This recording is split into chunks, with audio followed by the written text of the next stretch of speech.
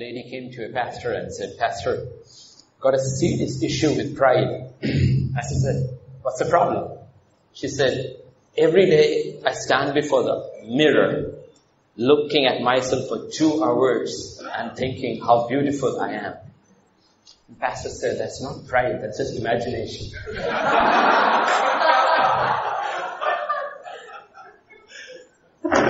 Shall we pray? Give me the spirit of wisdom and revelation, that I might know you.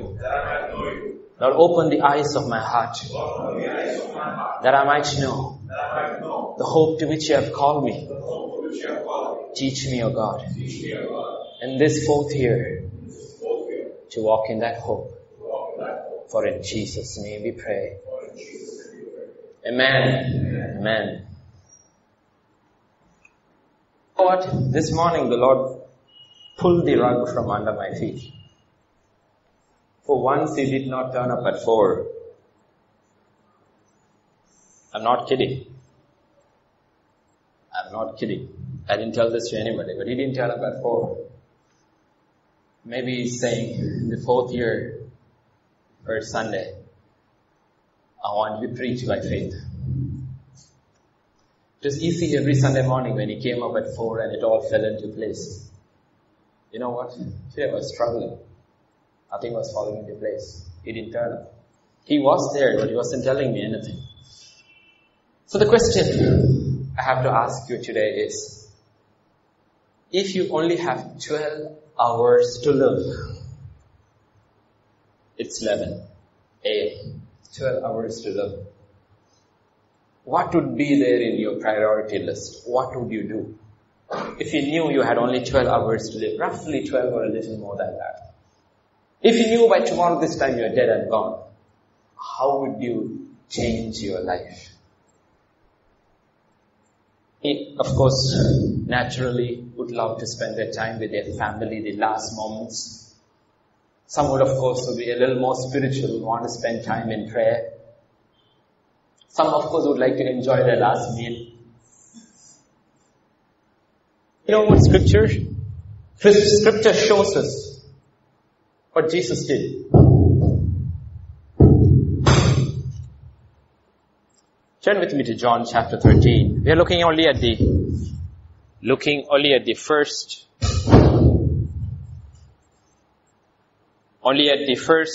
7 verses. 13, 1, 3. Now before the feast of the Passover, when Jesus knew that His hour had come, that He should depart from this world to the Father, having loved His own who were in the world, He loved them to the end. Read carefully. There's got only 12 hours to go. And supper being ended, the devil having already put into the heart of Judas Iscariot, Simon's son, to betray Him, Jesus, knowing that the Father had given all things into His hands, and that He had come from God and was going to God, arose from supper, laid aside His garments, took a towel, and girded Himself. After that He poured water into a basin and began to wash the disciples' feet and to wipe them with the towel with which He was girded. Then He came to Simon Peter, and Peter said to Him, "Lord, are you washing my feet?" And Jesus answered and said to him, "What I am doing, you do not understand now, but you will know after this." It was so important that Jesus took the last hours of His life to teach us something. That's why I asked the question, if we had only 12 hours to do left, what would we do?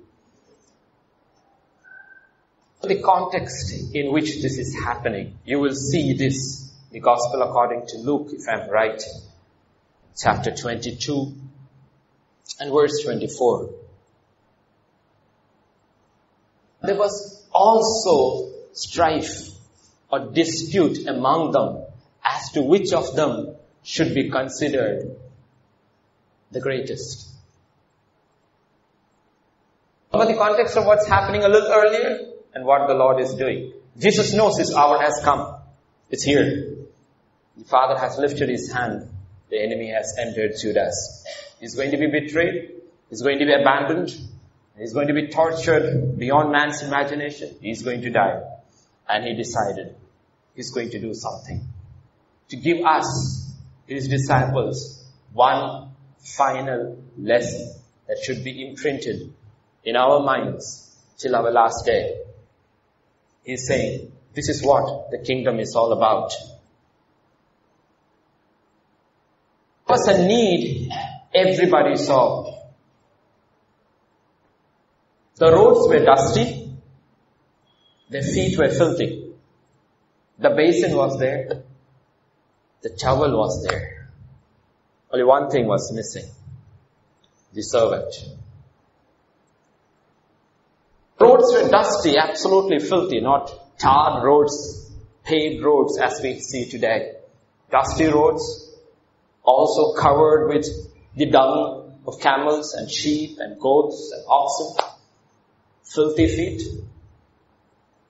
The basin is there. The water is there. The towel is there. And there is only one thing that is missing. That is the servant. We all know the pictures as we see so many times. Famous painters. And as we read from scriptures also we understand it. Here is this table.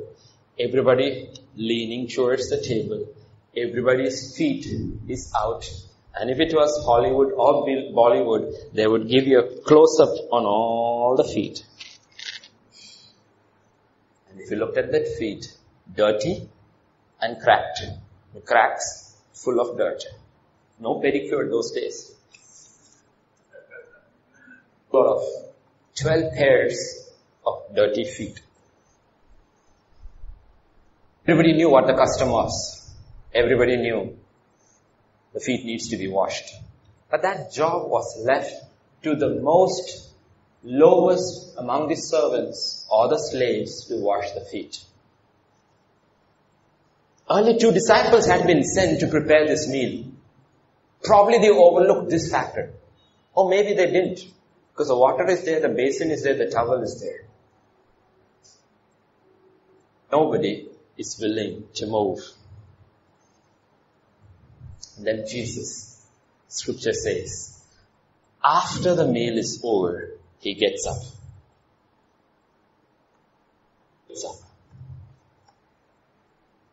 Scripture says he gets up. Ties a towel around his waist. He pours water into the basin. Scripture says he rose from the supper, laid aside his garments, took a towel and girded himself. Why did he do that? The answer is there. Before that. 2. Before the feast of the Passover, when Jesus knew that his hour had come, he should depart from this world to the Father. Having loved his own who were in the world, he loved them to the end. The question God asks us is, can we love till the end? Or is our serving in bouts? One complaint I hear always from the leaders of different cleaning teams is how people drop out. Jesus was not a dropout. Okay, he was not a dropout. He loved till the end. He loved them till the end. And there is so much strife among them. They are not understanding the plan of God. Why Jesus has come, what He's going to do. So they are already fighting over cabinet positions over there. Who will sit on the right? Who will sit on the left? And Jesus is trying to tell them, let me teach you what this is all about. What the kingdom of God is all about. You're not getting it. Let me teach you And the church today needs to be retaught what the kingdom of God is all about, because we have appropriated a model from the world and is passing on it into the church and saying this is the model. No, Jesus said that is not the model. The model is different in the kingdom. And look at what verse 3 says. Jesus, knowing that the Father had given all things into His hands. Everything was in His hands. Everything was in His hands. Scripture says these were the hands that threw the stars into outer space. Scripture says these were the hands that can measure the whole universe with one span of His hand. Scripture says these were the hands that created everything. This was the very hands that formed Adam. These were the hands that judged the first world with water, and later Sodom and Gomorrah with fire. This was the hands that brought God's people out of Egypt. This was the hand that split the Red Sea for God's people to move to safety. This was the very hands that brought the Red Sea back to destroy the enemies of Israel. This was the hand that has kept us all together, firm and whole till now. This is the same hand now goes to wash the feet. In hands. The God of the universe is telling us, none of us within the body have an excuse for not serving. This strife comes within the body when we are trying to rule instead of trying to serve. First church, there was hardly any strife, because they were busy serving instead of busy trying to rule. I'm speaking specifically to young people, young men and girls sitting over here. Many who have a call of God upon your life. Get the picture very clear. It's not like what you think. It's not what like you see on God TV or TVN or CBN. Not all their programs, some of their programs. That's not what the kingdom of God is about. The kingdom of God is different, and it's authentic, and it's found in the Gospels, modeled by Jesus and His disciples. Everyone who's called is called to serve. You and I are called to serve. If anyone aspires to be a pastor, let me welcome you to be the chief servant in your church. Telling you in the initial years, you will do everything which later your congregation will help you to do. But in the initial years, you will have to do everything. Everything you will have to do. And if you're not ready to do it, don't even say, God, I am here. If you think being a shepherd is to stand behind a pulpit and preach, you haven't understood what the kingdom of God is about. You haven't understood what it is about. If you think it's a Bible study, you haven't understood what it is about. You haven't understood. And Jesus is telling His disciples, you haven't understood what the kingdom of God is all about. The kingdom of God is composed of servants. And their king is a servant king. We sing that song, Servant King, but we do not understand what it means. Everything was committed into His hands. Yet He took those very hands into which everything was committed, and He decided, I will wash the feet of my disciples so that I will know what the kingdom is all about. Turn with me to Matthew chapter 20 and verses 25 to 28. Jesus called them to Himself and said, you know the rulers of the Gentiles lord it over them, and those who are great exercise authority over them. It shall not be so among you. But whoever desires to become great among you, let him be your servant. And whoever desires to be first among you, let him be your slave. Just as the Son of Man did not come to be served, but to serve and to give His life a ransom for many. This is God's Bible College. This is God's real Bible college. Not like today's graduates who will send asking, what's my basic? Do I get HRA? Is insurance there? What about transport? I'm talking about what real Bible graduates ask for today before they will apply. But no, that's not what it is all about. The kingdom is not about appropriating. You're hearing a gospel where kingdom is all about getting. God says the kingdom is all about losing. It's all about losing. When is the last time you saw a pastor on TV who wasn't who looks like a superstar? Look like superstars. They come like superstars, they go like superstars. They have their own security guards. They have their limousines. They have their private jets. They have $1 million mansions. That's what Crystal Cathedral is on sale for now. Because they are bankrupt. Every church, every ministry that is built on false foundation will fail. Mark my words, will fail.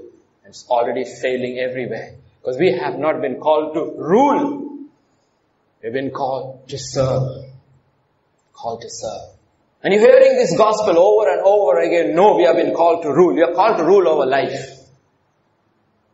That's over sin, over temptation, over the flesh, over the enemy, over this world. And not rule over people. It's the Gentiles who lord over the people. And that Gentile attitude has come within the church. Where all the people are asked to is to give and to give and to give and to give to support their lifestyles. And they will use a good word like you are our partners. You are not their partners, you are their servants. You are not partners, you become their servants. They lord over you, they lord over you, they lord over you. And actually in US, a pastor said, I will show it to you, this is true. One of his radio programs, he just said, we are starting something, so please send your offerings. He said the next 1 week he got over $300,000. You are starting nothing. It's like that.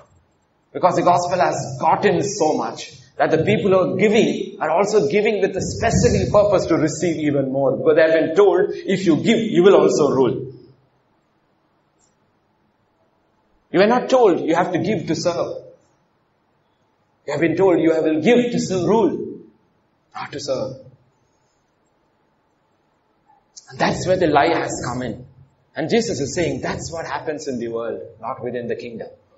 In Philippians chapter 2 and verses 5 to 9, he says,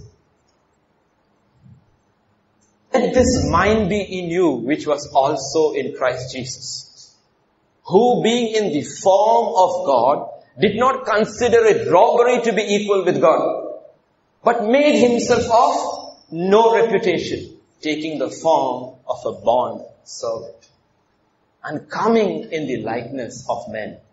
And being found in appearance as a man, he humbled himself and became obedient to the point of death, even death on the cross.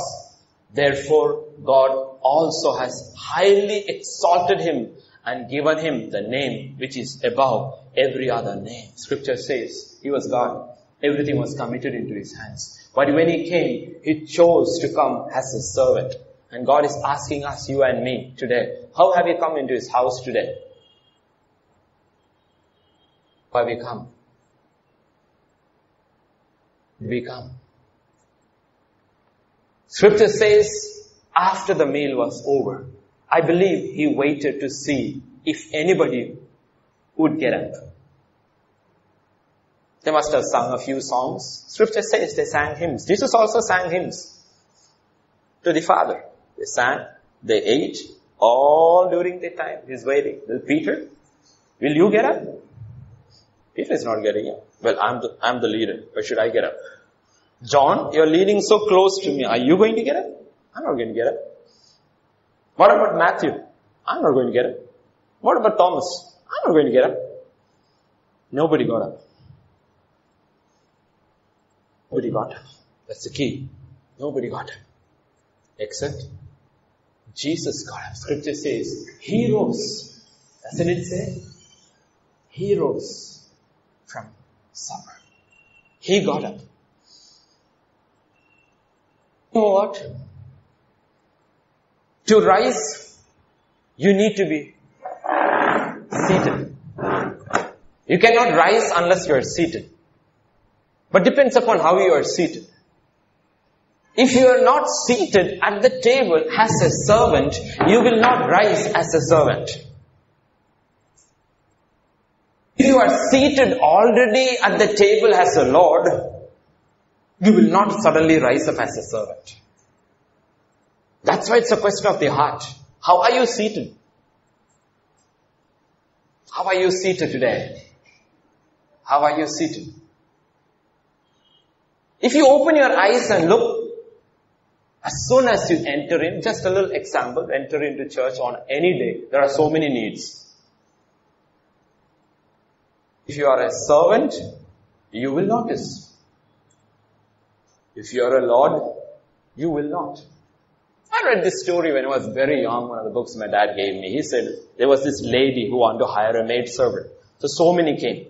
So she had left a broom on the way. The first one came and went over the broom. The second one skirted the broom and went. The third one came, took the broom, put it in the corner, and went to the lady, and the lady said, "You are hired." Because you are a servant at heart. Getting it? That's the key. When you enter anywhere, especially the church, on a Sunday, on a Wednesday, any day when you enter, if you are a servant at heart, you will see so many things. Footmats haven't been placed. The dustbins haven't been lined. The chairs are dusty. The curtains are not in order. Today it is, because yesterday I saw it was. When you leave, also you will realize there are a lot of things to be done. Getting it? But if you come for 3 years to the church as a visitor, there is something in your heart with which you are sitting down. Not sitting down as a servant. Sitting down as somebody else. Don't tell me you're so busy. Don't tell me you got such an important task to finish. The greatest task any man had was Jesus. And he had time to wash feet. These are the questions. Now let it relate to your homes. Young people, specifically talking to young people. When you go back home, are you so spiritual that you only read your Bible and pray? Do you help out in the home? Things that are lying around. Things that have been misplaced. Things that are dusty. Things that are dirty. Are you waiting for the bride to come in the morning to do it all? Then how are you going to serve in the kingdom? Why Jesus said many are called, very few are chosen, because you don't realize you're being watched. You're being watched. That's why scripture says it's because of strife among the disciples. He decided to teach them a very strong, powerful, practical lesson. He says, where there is strife, it is because you are not servants at heart. Every marriage where there is conflict, it's because it's a marriage of lords and ladies and not of servants. Every conflict between children and parents, it's because it's a relationship between little lords and little ladies and not servants. Servants don't fight. Servants have got a lot of stuff to do. All who sit there and complain day in and day out, it's because you are not servants. Telling you the truth. You go back and check the record of all those who complained and grumbled. They were not servants. Though they were slaves, they were not servants. There was a prince among them who was never a slave. He was a servant. So he never complained. His name was Moses. Because he was a prince, God put him in the wilderness for 40 years so he would learn how to be a servant, looking after his father-in-law's sheep. Once he became a servant at heart, he never complained for the next 40 years. A whole bunch of people who were slaves all their life when they were brought into the desert, they did not come as servants. They came as lords and ladies, and all they had was complaints. There was one among them who was a servant, and his name was Moses. And God says, my servant Moses, my servant Moses, my servant Moses. He says, he's my servant. Does he say, my servant Miriam? Does he say, my servant Korah? He doesn't. He says, my servant Moses. Yet he was the prince, but a servant at heart. And God is asking us today, 3 years old, as a church, much older in the Lord. Where are we seated? How are we seated? Scripture says in Ephesians 2, we are seated in the high places in Christ Jesus. True. Spiritually true. But He is a servant. So if you are truly spiritually seated in Christ Jesus in the high places, you are seated as a servant. He had everything committed into His hands. If you are seated in the high places, you and I also have everything committed into our hands. But we are servants. Primarily, we are called to serve. First king Israel chose was not a servant. He was a king in the flesh. And God was very upset. He said, by choosing him, you are rejecting me. You don't know what you're getting. You don't know what you're getting. Because God knows I am a servant at heart. Saul is not a servant at heart. He's a king at heart. He's going to create trouble for you. But after Saul is disqualified, all God has to say is, my servant David, my servant David, my servant David. You know why David is so popular with God? Because he was a servant. When we first see David in the Bible, Scripture says the whole brothers are in Jesse's house. David is a servant in his father's house. He's a servant in his father's house. When the anointing comes upon him, he is a servant in his father's house, looking after the sheep. When the call of God comes upon your life and the choosing comes upon your life, will you be found as a servant in your father's house? Will you be found? Think about it. Will you be found serving? It was found serving. Samuel is confused. He said, 1, 2, 3, 4, 5, 6, 7, all gone. Do you have any more children? He said, yes. Where is he? Out in the wilderness. Conjecture. Did David know Samuel was in the town? We don't know. Nothing is mentioned. But do you think it is possible that this fake prophet visits Bethlehem and visits Jesse's house? The previous day, already been told, get all your family consecrated, that David didn't know? He probably knew, but he wasn't told to stay back. So what did he do? He did what he always did. He served. He probably took the sheep in the morning and he left. And he was found there by God. What was missed by the prophet was found by God because he was serving at his point. What I'm telling you, young people today, is to keep on serving. You don't need a pat at your back. It's also important how you serve. How you serve. How you serve. How you put away things. How you take care of things. You need to believe that all these things, though they are made of plastic and metal, belong to my Father in heaven. And I shall be a good steward. It belongs to Him. Saw the needs. You saw the prisons. You know the call for Bibles. Where is the money going to come from? That's why I'm so tough with you, saying we will not spend on these things. We need to send stuff out. We need to send stuff out. We need to invest more out rather than spend on us. To the point I said this Sunday, for the first time, we are not even having an anniversary lunch. They've asked for, another 5 islands have asked for Bibles. Lunch means 5 to 6 to 7 to 8 to 10,000 bucks. 10,000 bucks means I can send 200 Bibles.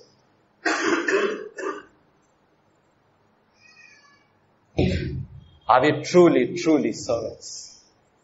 When David came to King Saul's house to play his harp, he came as a servant. And Scripture says for a season he was there. His brothers were in the army, he is in the palace. Now if you and I were in the palace, and then after our job is over, we go back, how will we go back home? What will we tell all our friends and neighbors? You know where I have come from? I've come from? Scripture doesn't say. Scripture says David went back to his sheep. Because he was a servant. Went back to his sheep. Because he was a servant. He came as a servant, was found as a servant, came to the palace as a servant, went back to his sheep as a servant. Found again serving his father. And there was problem in the battlefield. There was a giant coming and screaming at Israel. And the father sent David to the battlefield to serve his brothers. He went there with bread. Now he is serving his brothers. Now let me ask you, brothers and sisters sitting over here, will you serve each other? Will you serve? These are brothers who don't like David. From the day that anointing came upon his head, they don't like him. But he's going with bread for his brothers. He's found serving. I was so busy with this one aim to go up in this world that is perishing, that is falling apart. Literally before our eyes, it's falling apart. We are so busy that we don't even have time to serve. David was serving his brothers. And when he chooses to serve Israel, when nobody is there to fight Goliath, he says, I will fight. I will be the servant who will fight. He looks at this young man and says, how can you fight? It's a little fellow. How can you fight? And he says, I remember. Servants remember. Lords forget. Servants always remember. He says, I remember. You know what? One day a lion came. One day a bear came. What did I do? He took a lamb from the flock and I went after it. That's key.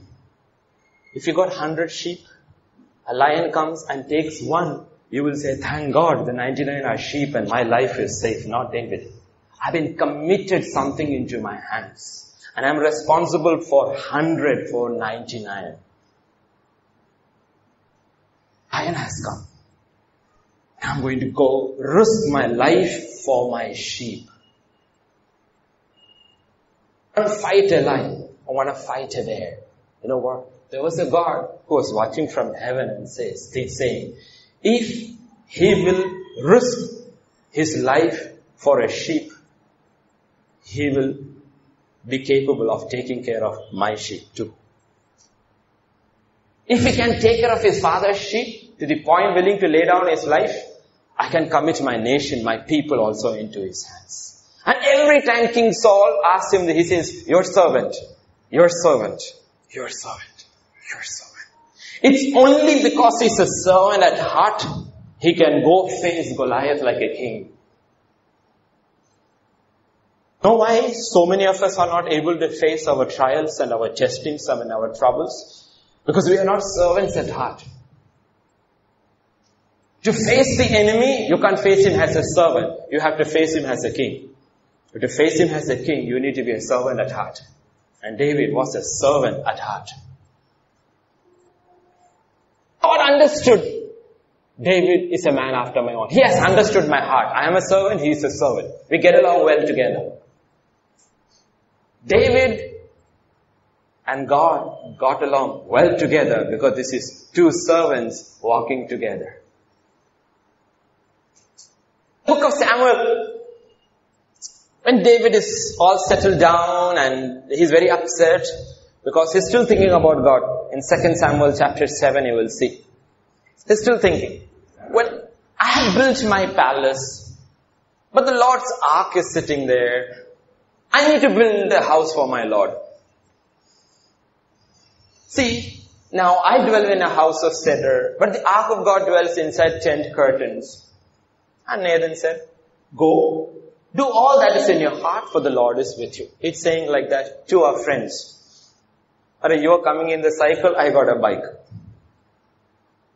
It's not good. Now, I don't want a bike and come in a bike with you. Instead, I want you to have a bike. So I got some money put away in my bank. I will give it to you. Why don't you buy a bike? Because we are friends, right? Let us both go on the bike. Getting the picture? He's saying, I'm living in a house, Lord. You're living in the tents. That ain't good. I want you to also have a house. And in verse 5, the word of the Lord comes. Go tell my servant, David, thus says the Lord, would you build a house for me to dwell in? He says, no. David, you're not going to build a house for me. You gather all the stuff and all, but I got a problem with you. We'll leave the problem aside. You're not going to build my house. You know what? Your son will build it. Son will build. You're not going to build. If it had been any one of us, we would have been so upset. Look at verse 18. King David went in and sat before the Lord. In the picture, what did he do? He went and sat before the Lord. So we're talking about sitting. He sat before God, not as a disgruntled person, not as a miserable person, not as an unhappy person. He sat before the king, servant king, as a servant. He sat before God and said, who am I, O Lord? What is my house that you have brought me this far? How did he sit there? He sat right there on the floor before the Lord and said, whatever I have is what you have given me. Whatever I am is what you have made me. I have no complaints. I will tell you something that is incredible. If I'm right, it's in verse 27. You, O Lord of hosts, God of Israel, have revealed this to your servant, saying, I will build you a house. Therefore your servant has found it in his heart to pray this prayer to you. You get it? David the servant wants to build a house for God. God the servant tells David, I will build a house for you and you will always have somebody living in the house forever. The two servants talking to each other. God is saying, David, your house will stand forever and ever. I'm going to build a house for you. God tell anybody in the Bible, I will build a house for you, except David. You will always have somebody to sit there. The very throne will be called the throne of David. Not told that to anybody. Not to Abraham, not to Isaac, not to Jacob, not to Moses, not to anybody in the Old or the New Testament. Only to David. Only to David. You know why David? Because you are a servant. And I am a servant too. We will build for each other. God is asking us, what are we? Go back to our text. John chapter 13. He rose. He do? He rose. You can't get anything done unless you rise. We can have our meetings, we can have our discussions, we can make our plans, everything. But to get it done, somebody has to rise. Call for a meeting, anybody will come. But if I ask for volunteers to do that, will everybody who came for the meeting come to do? To do, you have to rise. And it's not enough that you rise, you also have to lay aside a lot of things. That's what we don't like. Because we have not been taught in modern theology to lay aside anything. We can sit there and discuss and discuss and discuss and discuss. Do you think the word will go to the ends of the earth? Do you think, most of you, when you came in the morning, that a miracle took place in this house in the morning? The hall became clean on its own. The carpet rolled by itself. The chairs all got life and arranged itself. The sound system. You think it happened on its own? When you went into the bathrooms, did you see how clean the bathroom floors were? Did you know after they finished cleaning and the worship was going on here, yesterday youth service was going on here and somebody had walked and left black stains over the white tile and the Lord told me, get on your knees and clean that floor with my rag because that's my house. And I was on my knees wiping the floor because He said it is my house, clean. Think it will all get done on its own? No, it doesn't get it to its own. Because there are few people who are willing to rise, it gets done. After service, so many people are so busy, they rush up. Now they're expecting another miracle that these things will fold by itself and go in. Do you think it will happen on its own? It won't. And have you noticed it's the same set of people doing it over and over and over and over again, week after week, month after month, year after year, and do not be jealous when the anointing falls upon them. Because anointing always falls upon the servants. It doesn't fall upon the lords, it falls upon the servants.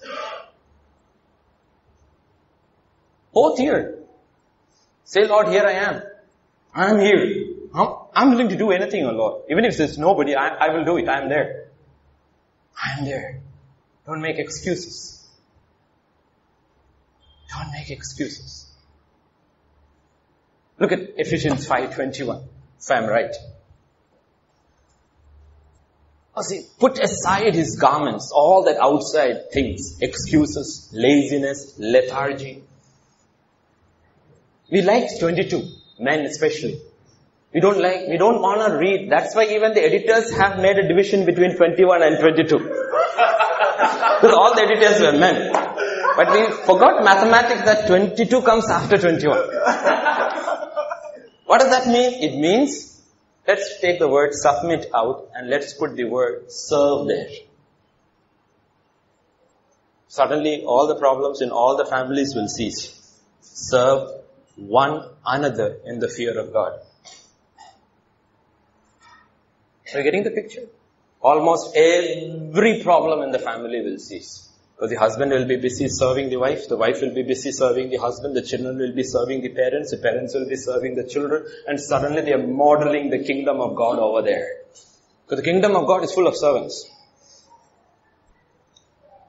Men, married and to be married ones, will you sweep and swab and wash and mop? Will you? It's your real MBA. Mop, bucket, agenda. Will you? Honestly, think about it. That's submission. That's where it doesn't work. But scripture comes over strife. Strife comes from verse 22 when you don't read 21. When you don't read 21 and only read 22, strife comes in. Submit to your husbands. The wife will say, love me as Christ Jesus loved the church. Strife has come in. Why has strife come in? Because we forgot to read 21. What does 21 say? Serve one another. We are a team. We are a team. Are we getting the picture? As a church also we are a team. It's not that some have been given specialized talents in arranging chairs. God never talented anybody like that.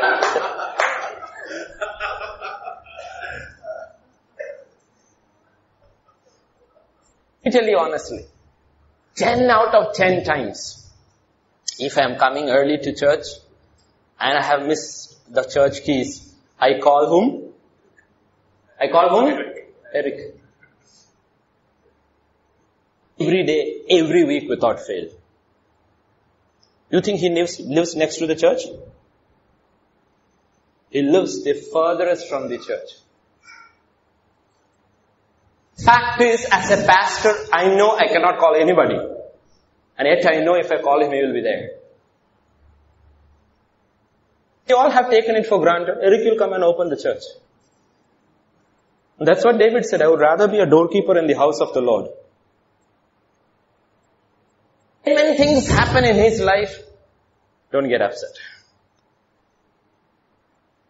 So many needs in the house of God. There are so many needs in the house of God. So many needs. It takes pain to serve. It takes money to serve. It takes sweat to serve. It takes... God is asking, will you be there? Will you be counted? Will you be found? Will you be found? Yourself. Wherever you are, whichever church you are worshipping, whichever church fellowshipping. We have visitors today. Will you be found faithful? God is asking us the same question. Will you put aside your excuses, the outer garments. All are excuses. Put aside your prejudices. Especially if you are in other parts of the country. Thank God here we don't have prejudices. Parts of the country, will you have prejudices? Maybe we have a few believers coming from the villages in their dhoti and banyan and come and sit next to you. How many of you would like, honestly, with all your hallelujah and all, would like some members of our churches in New York or Florida come and sit next to you? Guaranteed, 9 out of 10 of them will be prostitutes or pimps or drug addicts, touched and delivered by God. They will come and sit next to you. You take them? That's why Jesus said, many rich will not make it in the kingdom of heaven. Because they don't want to socialize. Many people choose their churches because of the society that goes over there, not because of the truth that is seen there.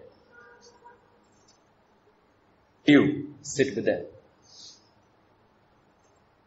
Know what happens to my brother Sidney every week? Every week. Because he's black.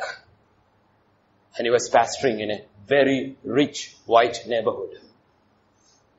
How many times they tried to set him up? Simply because the color of his skin did not suit their mind. Will we sit? Question, will we sit? Will we lay aside our garments and be willing to serve? When we hear Megan, oh, we get so excited. Do you know what that child really does at 15? Full-blown AIDS victims coming in with lessons, last stages. Passing their stool, everything. This 15-year-old child cleans them up. Bathes them, carries and puts them, and cooks and feeds them. And she's been doing it for over a year. Question is, will we? Can we? If so, we have forgotten what we have learned in 3 years. It's a waste. She told me last week also, Dad, if I get more than 3 hours to sleep in a day, it's a luxury. I sleep 3 hours a day. Because I'm doing my exams. I got a little baby. I got to take care of this home. And I got to take care of the church. 15 years. The kingdom of God is made of servants. Of servants. And God is asking us, are you really serious? Are you really serious? Which gospel are you reading? Which gospel are you listening to? There's a real Jesus, authentic Jesus that pops off from the books of this Bible. And there's a false one that is preached. And they have to keep on inventing things to make Jesus fit into their image. Keep on changing. His parents were very rich. They had gold bars hidden in their house, which the Magi brought. So why was he a carpenter all his life?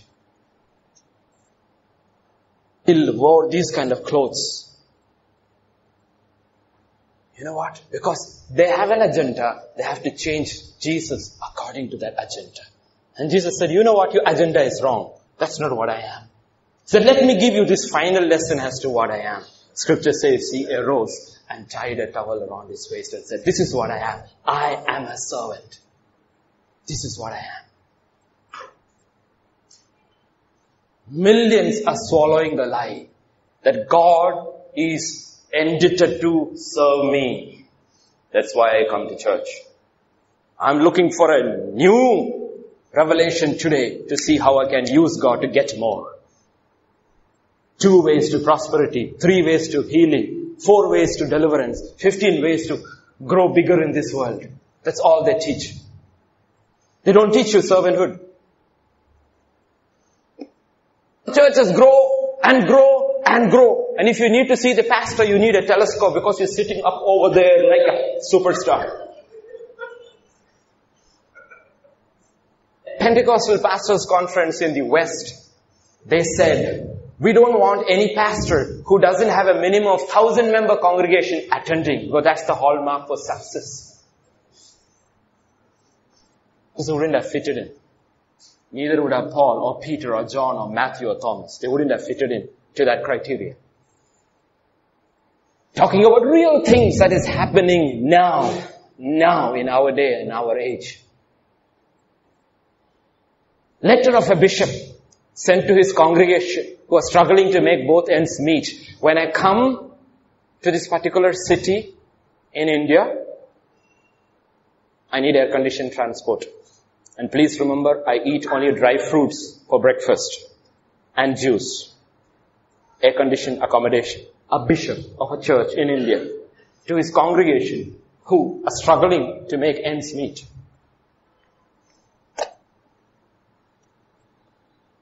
Whom are they following? Whom are they following? I'm asking you young people, is this the image you have in your mind when you say, if the Lord calls me, I'm willing to serve Him? Willing to serve Him. Are you willing to put aside all this?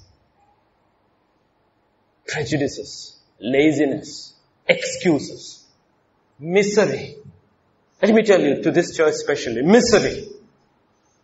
You can have gone through any trauma in your life. You don't have to be miserable. A miserable servant is a terrible servant. God says, my servants should be cheerful givers, not miserable givers, not grudgingly. You can't be miserable servants. Let me show you something in scripture. On chapter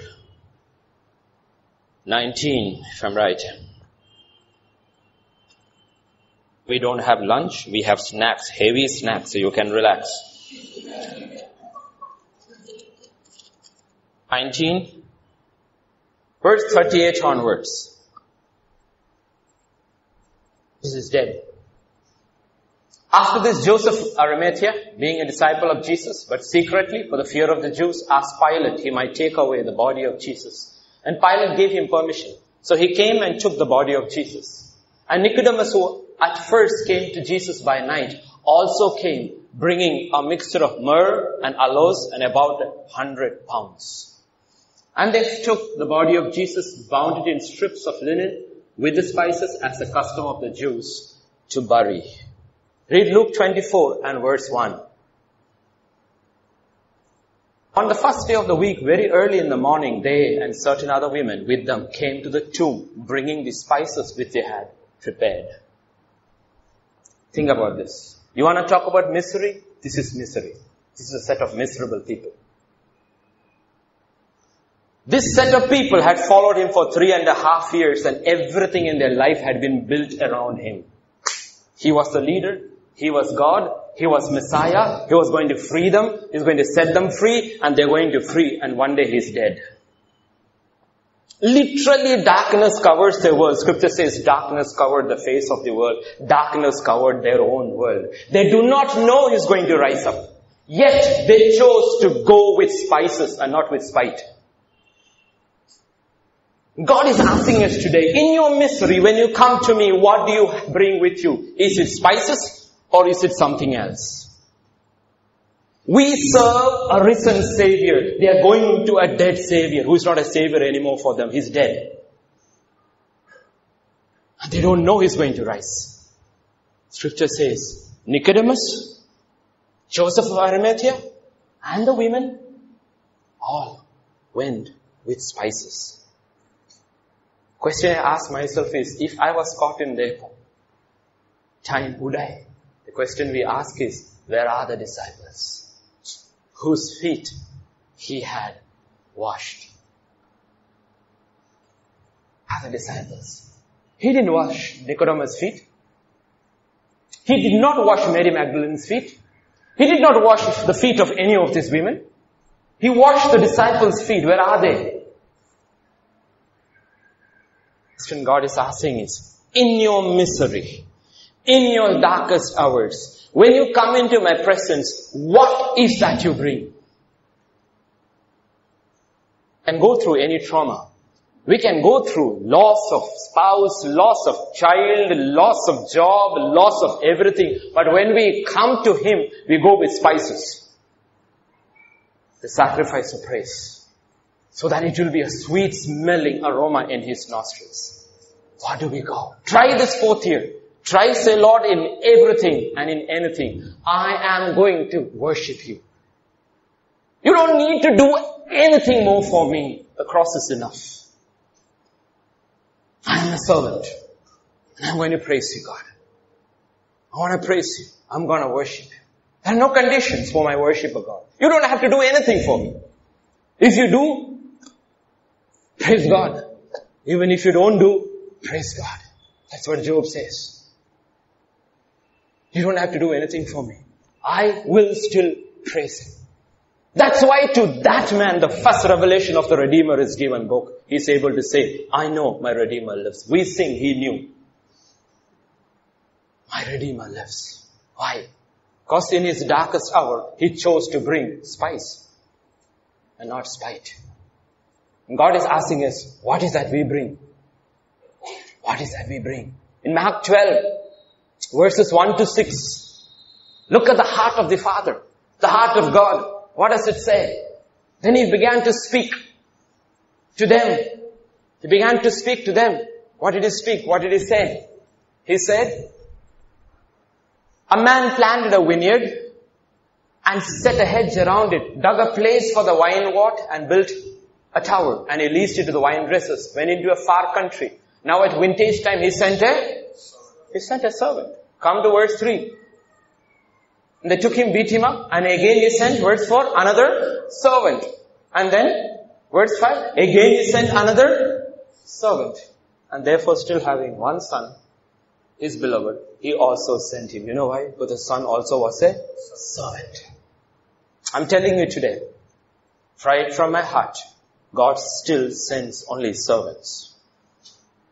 If you are not a servant, you were not sent by God. He still sends only a servant. And let me tell you the other side of what Jesus meant when He told His disciples, it's good for you that I go, so that I will send you another comforter just like me. He is also a servant. The Holy Spirit. It's also a servant. God is looking for servants in His house. God is looking for servants in every house to which you belong. God is looking for servants who will go to your institutions on Monday to Saturday. Servants who will go to the office. He's looking for servants. And servants have no complaints. They have no complaints. Because they realize at Infosys, at Satyam, at IBM, at GE, wherever you're working, I am a servant, serving the servant king. I have no complaints. I'm a servant. The servant is always looking for opportunity to see, how can I serve? And to those who go with a servant heart, God always opens up doors. So Joseph, you can put him anywhere, he's a servant. And the master acknowledges, this is a real good servant.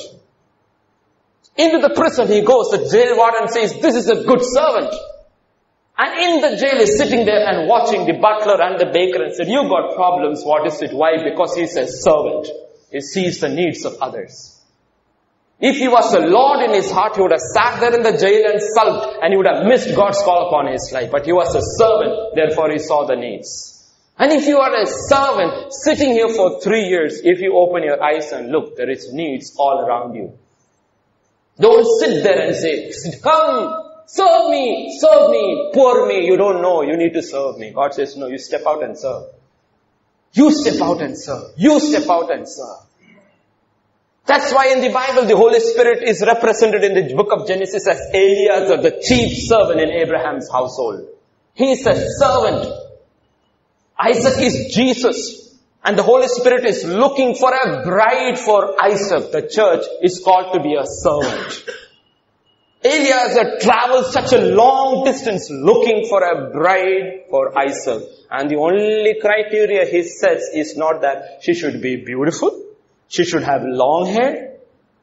He doesn't look at any of those things. He says, my servants and all these camels, the lady who comes up should say, I will bring water for you, for your servants, and for your camels. What is he looking for? He is looking for a servant. Jesus Christ is a servant, and the Holy Spirit is still looking around for a bride who will be a servant. Because only servants can live together. He's asking us, are you a servant? Are you a servant? You are a servant. So many of you have a call over your life. Call over your life. The greatest prophet, the most powerful man in the Old Testament, one day Elijah came and put a mantle around him. His name was Elisha. For the next many years, we have no idea about Elisha. Elisha is given just one title in the Bible all those years. What's the title? The one who washed the hands of Elijah, the servant. The one title given, the servant. Who is Elisha? The servant of Elijah. He's not called the prophet. He's not called the one with the double anointing portion. Let me ask you this question.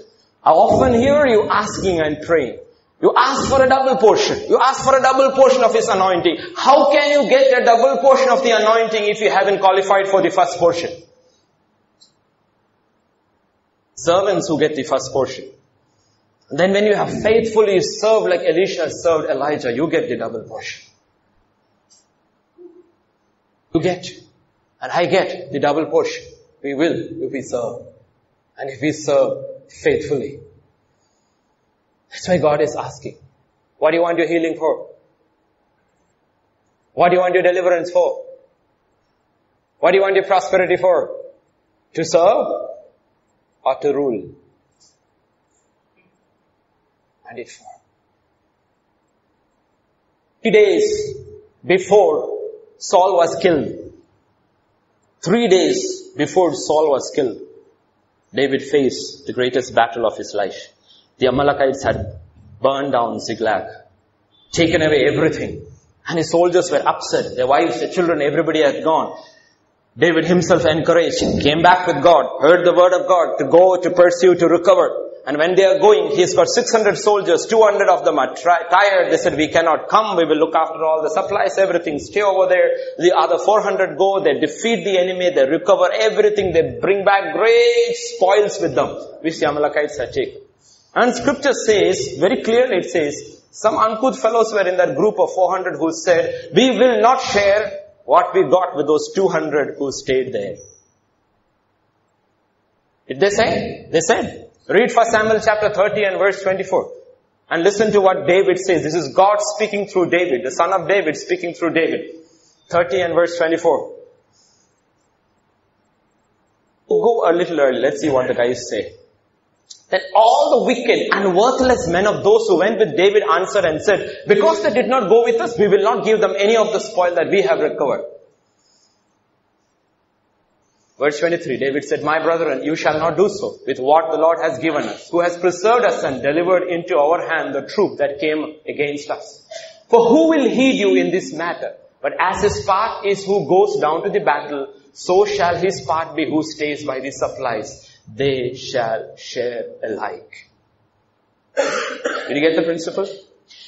It's not the one who aspires and gets behind the pulpit alone who gets the reward. He's in the battlefront. But also those who keep and stay by the supplies. Those who clean, those who dust the chairs, those who put up the equipment, those who clean the bathrooms, those who faithfully day after day, week after week, never hoping or never even ever getting a chance to stand behind the pulpit, they also will share equally when the spoils are divided on that day by the son of David. He will say, enter into my joy, my good and faithful servant. You know why? For 20 years you cleaned that church in Hyderabad. Enter into my joy. You will receive what the pastor received. That's what David is saying. That's why David is saying. That's why I challenge young people, when you sit over here and when you see speakers, do not aspire to get behind thinking, this is the only way you will serve God. Are those who are needed to take care of the supplies too. Like I said, things don't happen in a church just like that. Things don't happen in a community just like that. There are so many things to be done.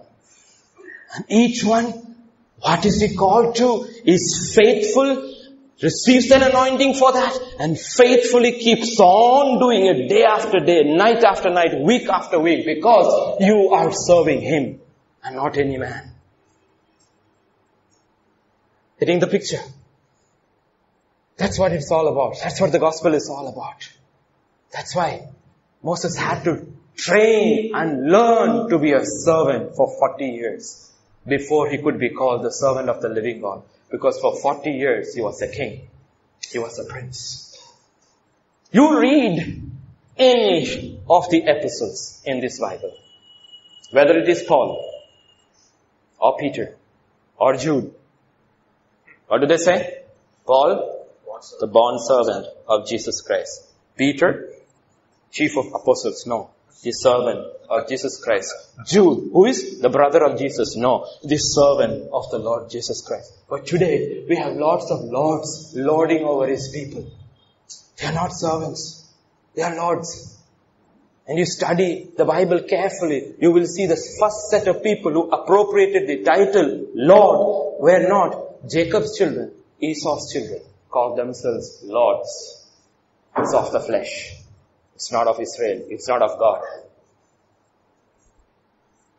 All those who are young, all those who got a call of God upon your lives, those who want to be chosen, learn now to serve. Learn now to serve. That's how we learn. That's how we were taught. We were taught tough. That's how we were taught. I'm telling you, that's how we learned. Clean, clean, clean, clean, clean. Sweep, sweep, sweep, sweep. Mop, mop, mop, mop. Go for prayer meeting. If you're only one alone, still go, go, go, go. You don't have to wait. If my friend comes, I will go. No, you will go alone. You know why? Because even one can put 1,000 to flee. Two comes, praise God. But if nobody comes, will you go? A servant will go. Have you heard any servant saying, only if that servant comes, I will go, master? Have you heard? No, they will not say, yes, I will go. If he comes, fine. He says, can I take him also? The Lord will say, no, you go alone. Okay, I will go alone. But you know what? We are not servants at heart. We say, if Abel doesn't come, Eric will not go. If Yash doesn't come, Eric will not go. You can't say that. If my wife doesn't come, I will not go. Servants go. Servants serve. Full stop. No excuses. Otherwise, all that we have learned and heard for 3 years is going waste. Because we haven't found the purpose for which it was sent. It was sent so that we may be servants. Amen. I want the worship team to come. And as we stand up, let's sing this song together. Come, worship team. Let's sing this song together.